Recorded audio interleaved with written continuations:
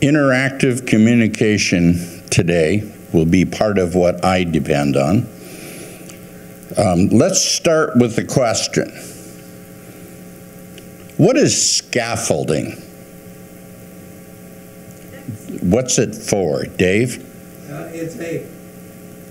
I'm calling it a interlocking of something that you stand on to get to higher places. Barry? Exoskeleton. Ooh. Exoskeleton for the purpose of Support. Of people who Maintain and repair. Oh, wow. You guys just cut 10 minutes off my sermon. Scaffolding. Oh, wait a minute. I just figured out what you meant. An exoskeleton to lift people up above the earth to maintain and care for something. Framework. What is a framework or framework? Think of something that uses framework. Oh, okay. The common components that make the software run as a whole has a framework that those common components run in, and that is the basic framework of the software. Then there are the pieces that do specific jobs. You know, Diane, it's interesting that you would say that because people don't think of computer software as having a framework. But if you map it out on paper, it is so structured that the first time you see it, you look at that and go, wow, that's impressive. What else uses framework? Or? Homes or houses. Oh, is that what you were thinking, Nancy? Yeah, we're thinking buildings. Homes or houses, buildings. The Chrysler Building, back east, steel framework, bricks and sandstone and mortar. Houses, wood framing. What does the framing of a house do? It's the basis of it, the foundation of it. Interior support. Interior support. And what you're talking about is the framework of the house holds the ceiling up so that you have rooms to use. What else does the framework do? It holds walls, like wall boards, Does it hold the windows and doors? Yeah. If there's no framework, what happens to the roof? It wouldn't be there at fall. Well, they'd build it and it'd still be on the subflooring, and nobody could squeeze in there for breakfast. Now, framework holds the doors and the windows, the plumbing, the electrical, the switches, the lights, the framework. What good is a house without framework? Well, maybe for fireplace wood, that's about it. So when we think of scaffolding and framework, what are we talking about? Structure? Are we talking about design? Are we talking about engineering? All of those things.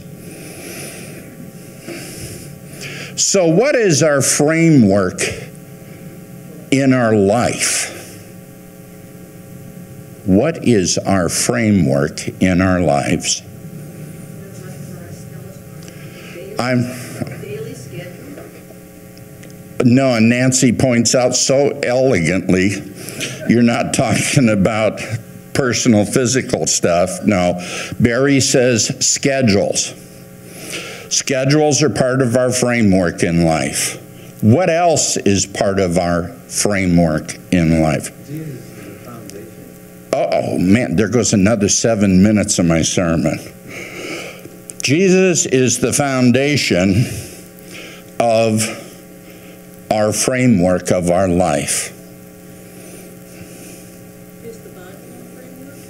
Yes. The Bible is not only part of the framework but it is part of the instructions for making the framework do its job at the highest level. Now, when we as people think of being Christian, what happens? Let's take an example that's out there a ways. What happens when we take framework that is of a human, a person's life, an individual, and we take that framework and we stuff it on top of God and Jesus and the Holy Spirit, and we put the individual's framework on the Trinity?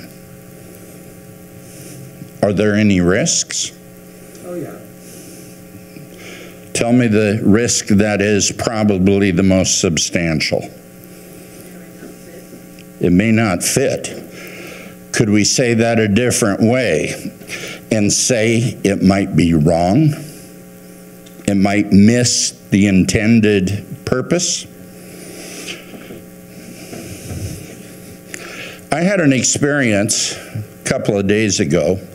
I went to the grocery store, and it was going to be one of those evenings where everybody sat around and hung out and visited and ate chips and watched a movie or something.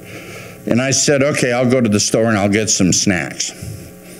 Well, I was headed down the aisle to go to the sour cream cooler, and there's a family in the middle of the aisle.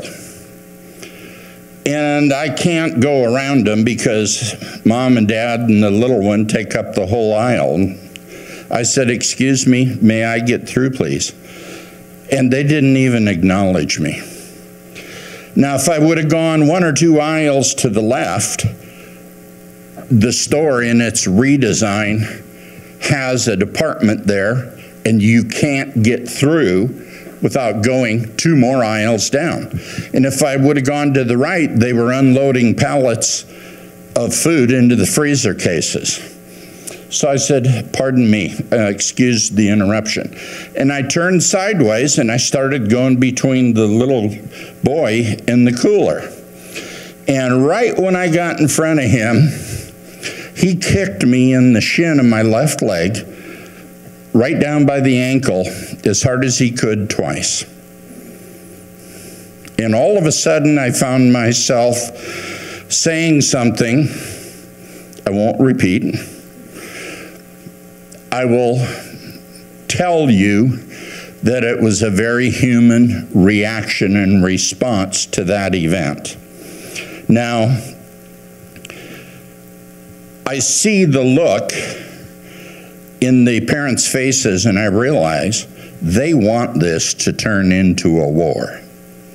They want this to turn into an argument and to turn into something so significant that it attracts attention. No apology for the kid or nothing. And all of a sudden I hear, shut up. And I'm thinking, okay, that's probably followed by move on peacefully. So I went down the aisle and got my stuff. Well, in the end, it turns out that I had reacted based upon my gut reaction, my experience, my life. I reacted out of habit, and I put my framework on that situation. My belief that I had the right to say what I said was put on those people. And I suddenly realized I just forced this whole situation into a whole nother level because I put my belief about me and what I had the right to say and do on them. Now, what would have been the simplest way to cope with that situation and confound the people, the parents, and the child wouldn't have got it? But what was probably the very best thing one could have done to let the parents know that I was aware of what they were doing or not doing. To say nothing and say, excuse me, and move on quietly. They wanted the war, and I wouldn't give it to them. And I acknowledged their being there, and I went down the aisle and got my stuff and left. Now, I did talk to the store manager, and some other things happened about it. But it became necessary for me to struggle with keeping my mouth shut and realize that saying nothing robbed them of the power they sought to put in place. In other words, the coals heaped upon them was non-reaction after I said what I said. Now, in that, do you think each one of us might have the same exact response or maybe a different one? Let's say it had happened to Dave. Okay, my thought was, I think I would probably evaded the whole thing and gone way around so I'm from the other end of it. And so you're saying put it in reverse, back up, change direction, go down a couple of rows, and then go all the way around. yeah. Okay? Avoid the issue completely Yeah. by not becoming part of it starting. Okay. Valid. Diane? That was a test. You can't avoid tests. Diane points out that was a test. A test. It brings out, I mean, we're here for a purpose, and that's to put ourselves behind us and put others before us and to represent God. So every time that comes up, no matter, I'm sure that hurt very badly, how he kicked you. Yeah, But kids- it's still, it's kids a can do test. that. But I could have, out of my gut, I could have said an ugly word too if it hurt bad enough. But not as a meanness to the kid or anything else, you know, but still, everything's a test. I So- prayed about that this morning. I was having a problem with it. Like, nothing worked this morning for me. And I was having problems. And I just said, Holy Spirit, take that away from me. I said, I want to be who you designed me to be.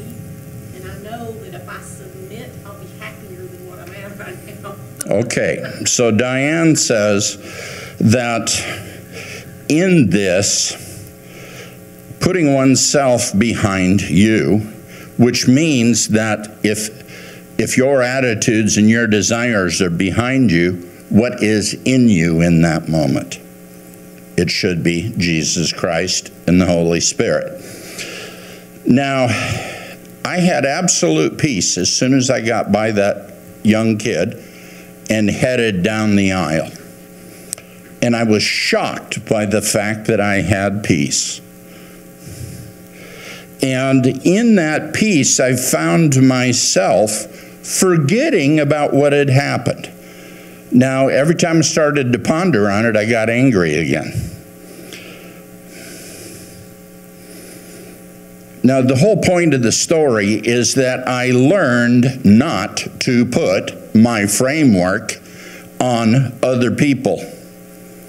Now, when we say framework spiritually, could we be talking about something as simple as our belief system, our belief list of statements of what we believe? Is that a framework for part of our Christian life? Well, sure it is.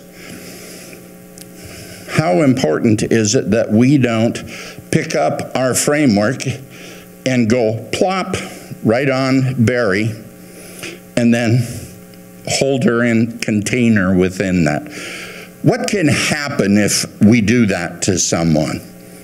Better yet, what can't happen? To put our framework on someone else? Yes, our belief framework, the things we believe in that we believe are of God. What happens when we put ours on someone else?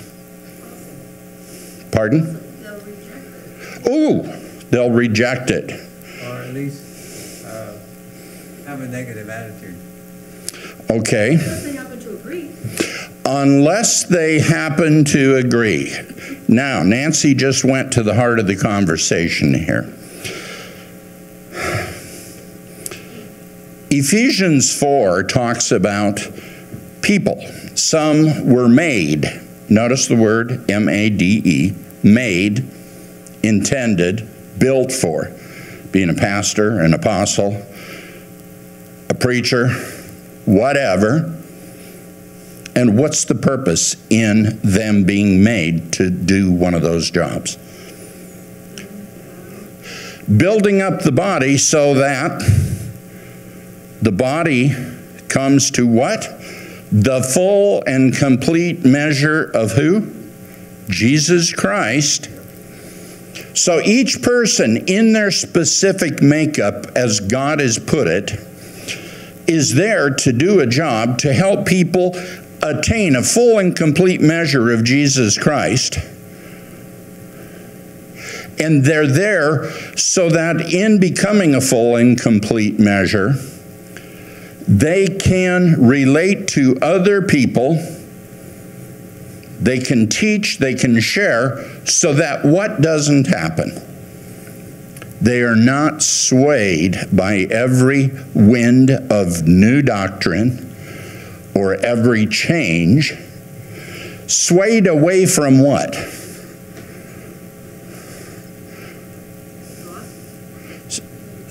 The truth, the understanding.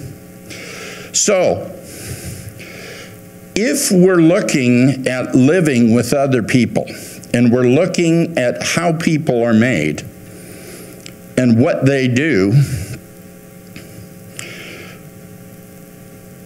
I go back many years to my teenage years, and I remember a time in the church when every woman who had been a mother went to this one young new mother, and every woman gave their opinion about mothering, and they didn't say, well, I think you should consider this. What they said is, well, what you're doing is wrong. You need to do this. And then the next person came and said, well, what you're doing is wrong. You need to do that. What do you suppose happened to the heart of that young mom? Confusion. Oh, mass confusion. Well, and resistance. Resistance, yes. I had that when I became a mother, but I had it in another instance of my life, and it's like crazy, and I was like, just thank you. We could all learn to give advice better. So Nancy points out that she had her experience in a different area of her life, but we could learn to point things out and communicate better. Now, where should we start when it comes to understanding the framework that we should have? Diane has pointed out that we should let ourselves go so we are behind ourselves, and that Christ should be what is in us in the moment. I want to point out something that is significant here. We're going to go to Proverbs for this. But tell me, what is a proverb? Advice. Wow, Nancy, I love that.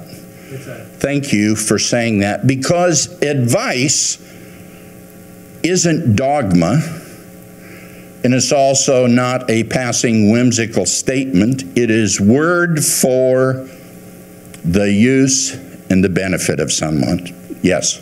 It also doesn't say anything like, you might consider, or if I suggest. Yeah, there's no you might consider or I would suggest. So, It says follow the instructions. follow the instructions, and we're going to talk about what that instruction is in just a minute here. But in being who we are in today's world, where people seek to start cultural wars, race wars, they seek to be noticed. Some want to take anarchy to the streets.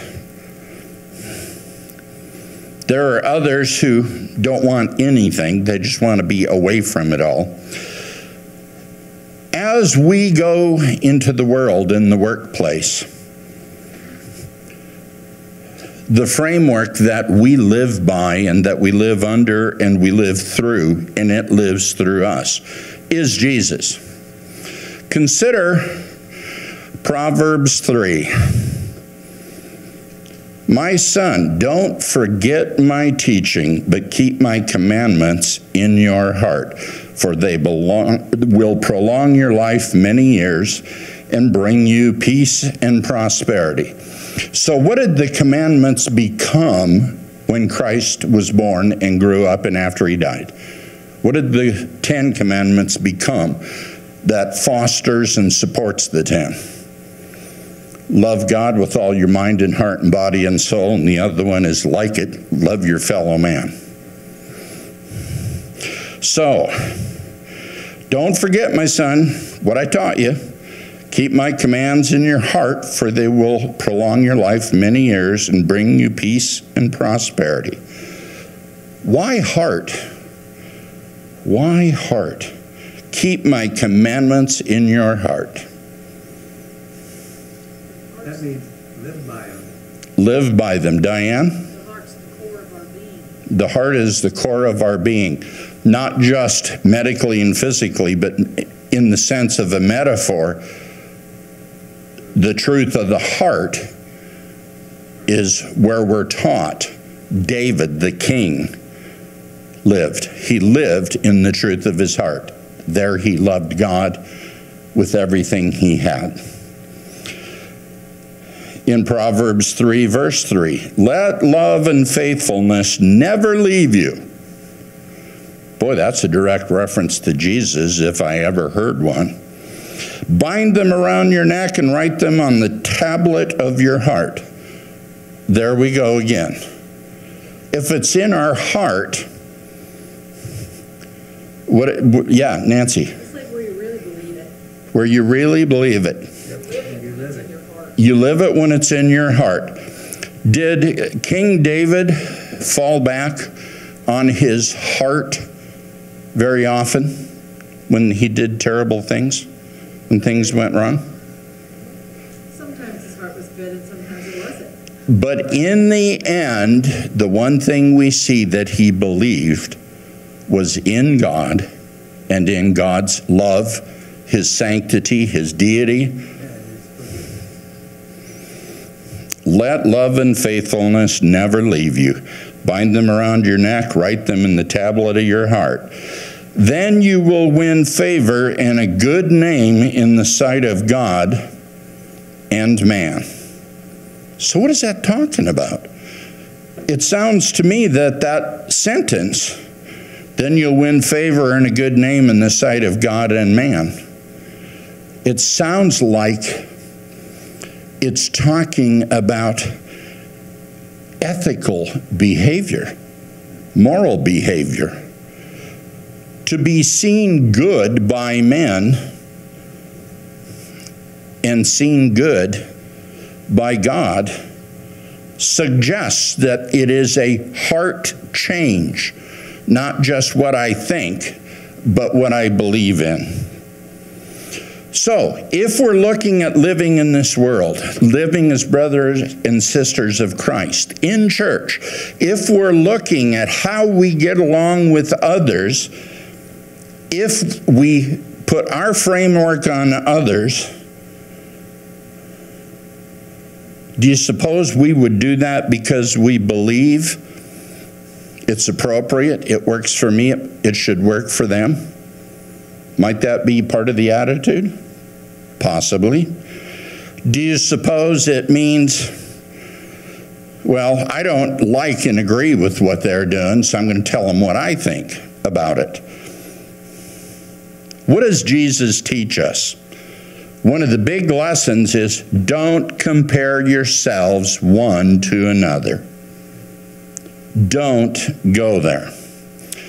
And then in Proverbs 3, we get the answer. Why shouldn't we put our framework on other people? Proverbs 3, verse 5. Trust in the Lord with all your heart and don't lean on your own understanding. In all your ways submit to Him. Who is Him? Jesus. And God, the Holy Spirit. And He will make your paths straight. Now, if your path's not straight, what happens in that metaphor? You come to a mountain and you can't see what? Can't see around it. We can't see the future. We can't see what's over there where we should go if we should go. And so if our path is made straight, the mountain is off to the side and we can still see where God wants us to be. So we have this very distinct matter of problems being removed. Don't lean on what we know and believe. Don't lean on the things of our habits. Don't lean on the things of our experiences. Don't lean on our own understanding. I'm looking for something specific here. Bear with me a minute while I find it. There it is.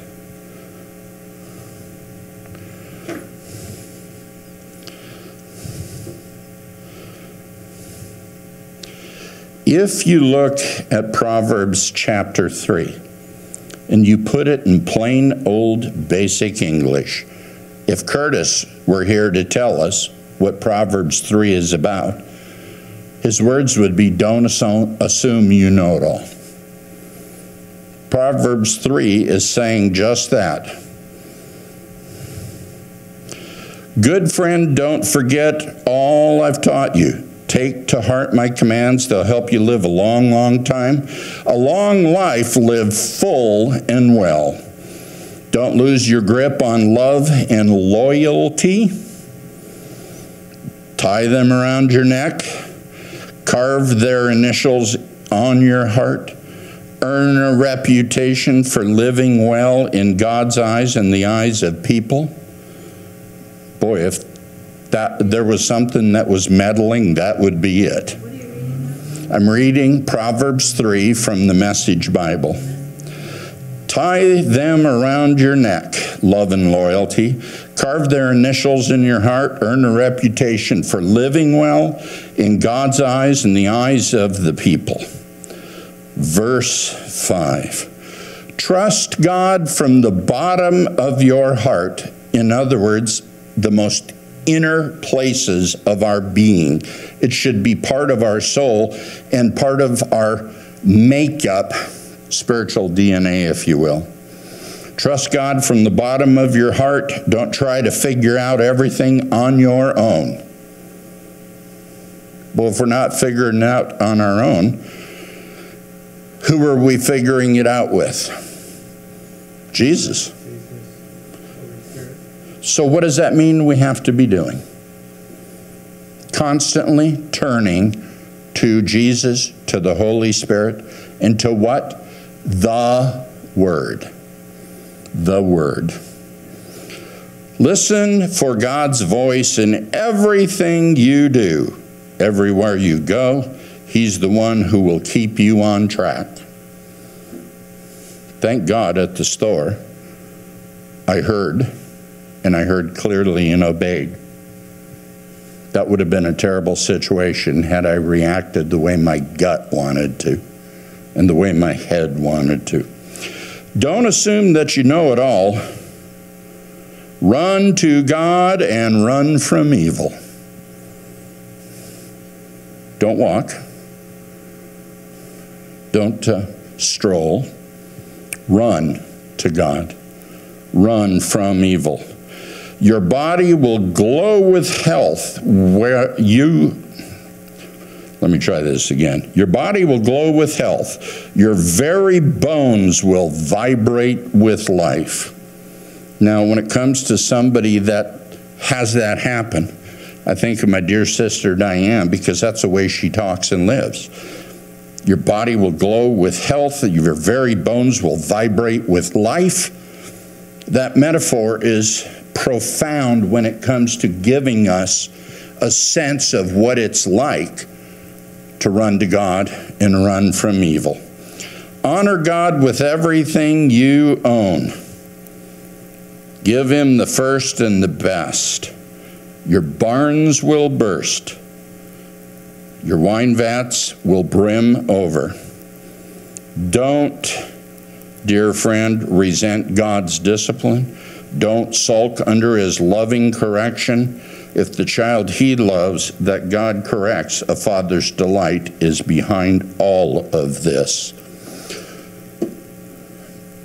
So if we now understand, don't put our framework on someone else, who is the framework? What is the framework we should be putting on everything?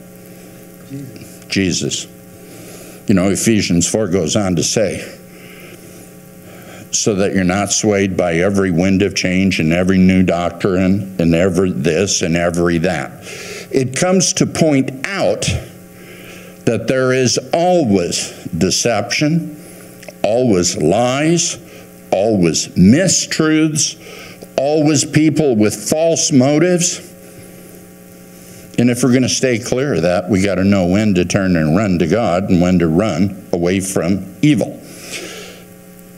Today, the words are about this. Don't let our beliefs, our thoughts, become something we force upon someone else when it comes to behavior, when it comes to belief. You know, one of the things that fascinates me is that you can have the argument about the disciples. The argument is this: were the disciples all saved? Well, except for Jesus. And we don't know what happened after he died. Yeah, we don't. Do you think when he stood before God or will stand before God, he's going to say, oh crap, that was a wrong thing to do? I can imagine he'd be going, I don't know why I did that. Nancy, thank you. I would imagine he might be saying, I don't know why I did that. But didn't he, because he killed himself, he felt remorse. Did he repent? Did he repent of selling Jesus out? But he couldn't accept the forgiveness, and that's why he killed himself. So he felt the remorse at such a deep level that he killed himself. Do you think that remorse was guilt? Yeah, I do. He knew he was wrong. He knew he was wrong and he could not live with the weight of it. And so Jesus, loving him anyway, no matter what, Judas put what on himself? His own framework, not Christ's. And we have to wait to ask Jesus, what happened after this? Tell me, show me what happened. I want to see how you work that out. Now, when we consider it, when a non-believer is rebellious and doesn't want to fall in line and doesn't want to live what the Word says, is there a point at which we should cast them aside and move on without them?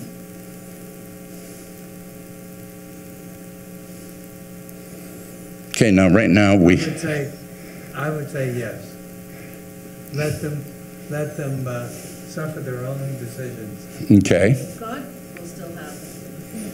God will still have them. We still love them, but we can't allow them to get us into discord, affect us. Okay, now explain to me then how Thomas did not believe in Christ and his deity. And Thomas was a disciple. Yeah, Jesus got him. Jesus believed for him, believed on his behalf, and we see the result. Come here, my brother. Here, give me your hand right here. Now you know.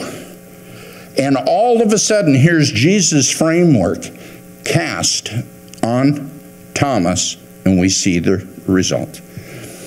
It is very important, not for us, for others, that we don't put our personal human framework on other people. Maybe not even our God framework on them. I mean, there's the examples to shake off your feet when you leave that town if they don't accept you. Jesus didn't change everybody when he was here. Yeah. Don't cast your pearls before swine. I mean, you give it your best shot, you be as good as you can, and don't stress out.